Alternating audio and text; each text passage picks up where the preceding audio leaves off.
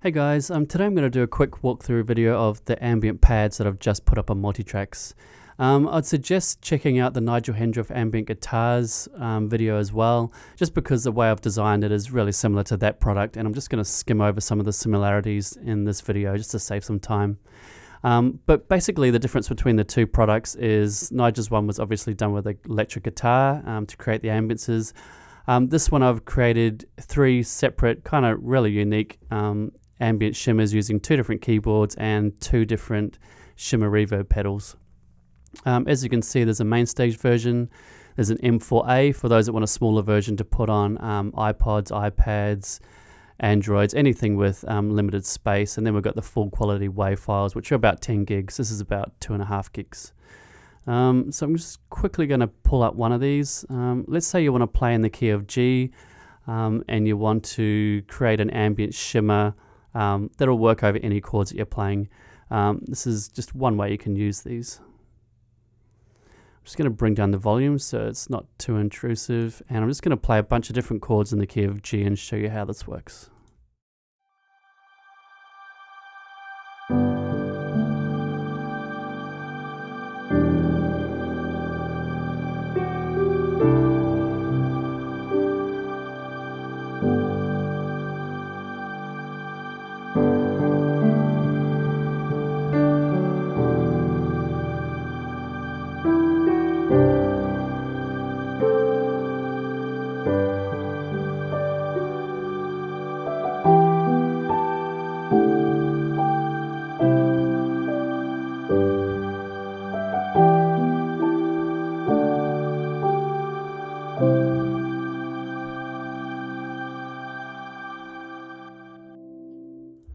Sorry, that was a rough fade, but you get the general idea. It fades in naturally, and after almost 8 minutes, it'll fade out as well. As you could hear, I'm just playing a lot of different chords in the key of G, and it just works. You can use these a bunch of different ways. You can use them as ambient transitions for songs. It especially works well if you're using tracks and you want something to cover the stopping of one track to the starting of the other one, where there's a bit of silence. We've used these type of ambiences on a lot of Hillsong albums, more recent Hillsong albums actually, Hillsong United and Hillsong Worship albums, so I wanted to put them in a format that anyone could use. Okay, if you want to hear more of those audio examples and hear the different ambiences, go to Multitracks and check out the individual audio demos there. I'm just going to get on to the main stage version. I'm just going to go open with and open it with main stage 3. I'll close this one. Don't save. Okay, just give it a sec to load. There we go. These first two ones are pretty much identical to the way that I set out the Nigel Hendroff ambient guitars. So you've got all 12 keys here, you've got your stop button, you've got your EQ, low pass filter, high pass filter, mid-range cut. You've got shimmer. It's a different shimmer reverb that I designed for this pack because I thought it sounded better than the one that I was using for the Nigel Hendroff ambient guitars. You've got your master out, and then you've got your volume for just the shimmers. So if you're adding other sounds in, you can just control the volume of the shimmers and not affect whatever pianos, pads, leads, whatever else you're putting into this template. Then along here you've got individual volume controls for all the different ambient pads. And I'll just quickly show you how it works. It works better in performance mode. So I can select, let's say D, if I'm playing in the key of D.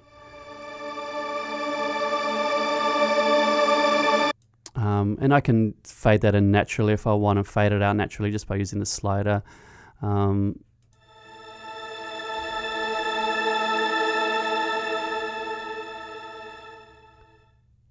I can actually start it. Let's say I finished in A, now I want to go to C. So I can really use it creatively like that, have it running in the background, and then when I get to the song it's already triggered and I just move up that volume slider. All of these sliders, you can map them to your own MIDI controller. You don't have to do it with a mouse like I'm doing here. So what I'll do is I'll show you more of the stuff that's different from this one to Nigel Hendroff's ambient guitars version. So I realize that not everyone wants to completely change up their main stage template, so they don't want to have all these buttons and sliders and everything. They've got their own custom setup. So what I've done, instead of just offering you those two versions, I created a whole lot of key switchable versions, and you can just add these into your current main stage template, or you can pull them into Logic X if you really want to do that. And basically it's as the name says, key switchable versions. So you've got all of these split up into the different pads, and then at the bottom I've got all the pad 1s, all the pad 2s, and all the pad 3s all together in a 3-octave kind of playable shimmer pad type patch or patches there. I'll just show you with this one. I really like this high pad 3.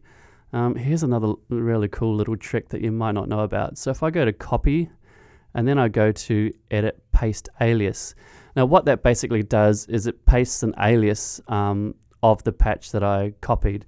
So what it's doing is it's only using half the amount of resource. So it's not taking the same patch and duplicating it. It's actually pulling the sound from the previous patch that I pasted, which is brilliant because it means you can pull one of these into your main stage template and duplicate it 30 times, and it's only going to use a resource of 1. So you could basically choose whatever ambience you like and put it on every single patch, and it's not going to use up 30 odd patches of resource to do that. So that's a really cool little trick. So I've by default mapped them to C4, which is kind of above middle C. That's where I like to have them triggering the shimmer pads, but you can change that. Let's say you want your bass note to trigger the shimmer pad, or an even higher note. All you do is open this up, select them, and move them to whatever octave you want to use. So I've just put them there because that's how I like to use them, but you may have a different preference. So that's just a little trick on how to change that. Then you close it, then you save it as you want it to be saved, but I'm just going to go don't save. Okay, so what I'm going to do is I'm going to add another instrument in. I'm going to choose one of my favorite pads from Omnisphere. It's the Oceans pad. You'll see me use this on other videos. So now that's loaded in, I can use that. So let's just mute the pad for now and just play the shimmer. So I can add in a bit of this shimmer. I can EQ it a little bit. You can do whatever you want. But I'll just show you this.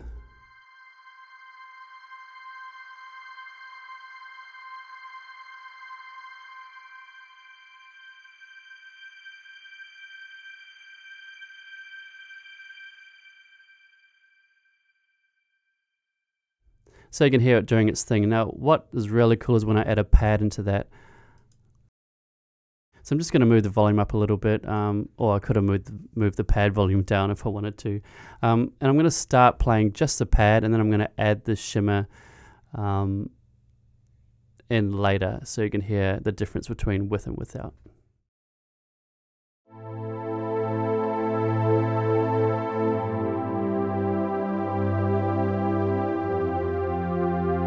Now I'm going to add the shimmer in.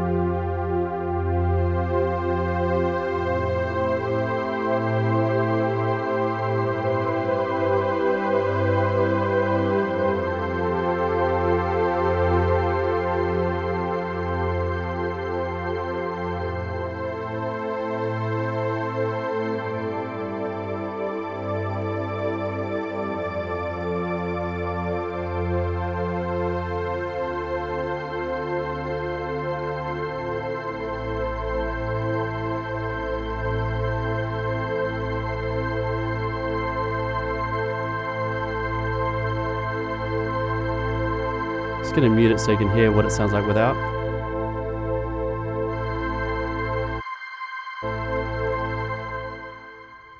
So yeah, it really frees you up to do both now. What we'd usually do at Hillsong churches would have one person doing the shimmer type reverby pad using like a Moog and a shimmer reverb pedal. The other person would do pads, but this way you can kind of do both yourself and leave the other keyboard player free to do something else, or if you're the only keyboard player, you can just do it all yourself, and that will work with all of these different ones. And as you could hear, I was changing the note of the shimmer too, so you can play it in any key and just make sure the top note is the note that you want the shimmer to be triggered on. So that's a really cool kind of playable version. And I've also done these as well. These are, like I said before, over all 3 octaves. So I could do the exact same thing. I could add a pad in, or piano, or whatever I wanted. I like this pad, so why not just chuck this in again. Okay, let's go user channels, oceans, and now what I've got is a playable ambience. So I'm just going to mute the pad for now and just play it by itself, and then I'm going to add the pad in later.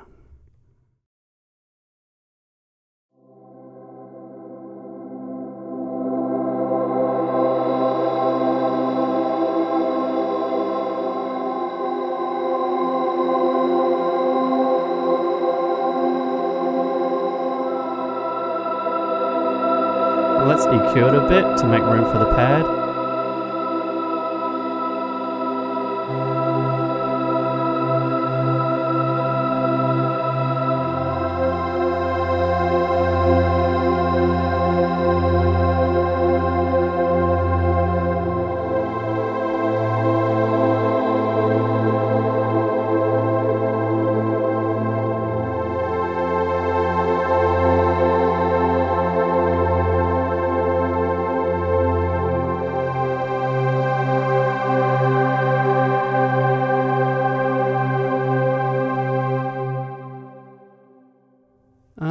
So there's a few different ways you can use that. I was just kind of bringing it in and out with the mod wheel. These last 3 versions, I've actually mapped the mod wheel to adjust the cutoff frequency, so you can easily pull it up and down and make it really kind of dynamic that way.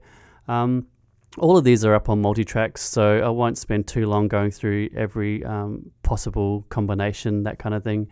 But you can see kind of how that can work in a live setting. Even if you don't want to have these top versions with all these buttons, or maybe you want a different type. Maybe I've got the Nigel Hendroff ambient guitars in there and you want to layer those with these. That's a really easy way that you can do that. Now at the bottom, I decided to put a whole lot of extra bonus main stage patches in there. So I've got the pad sound that I use for with everything. I've got the lead sound that I use for Break Free and My Future Decided from the All of the Above album, the Hillsong United album, and then a bunch of these other pads which I've used live a lot, and mainly the earlier days. So I just wanted to give you those pretty much in this template for free if anyone wanted those. All the demos are up on Multitracks for those as well. But that's the exact pad I use for with everything. That's the exact same lead sound that I use for those other 2 songs as well. Yeah, so that's the walkthrough video. Like I've said, go to Multitracks, check out all the different audio demos. Check out the Nigel Hendroff ambient guitars if you want more detailed kind of walkthrough of how everything works with this one and his one as well. So cool. Thanks for watching.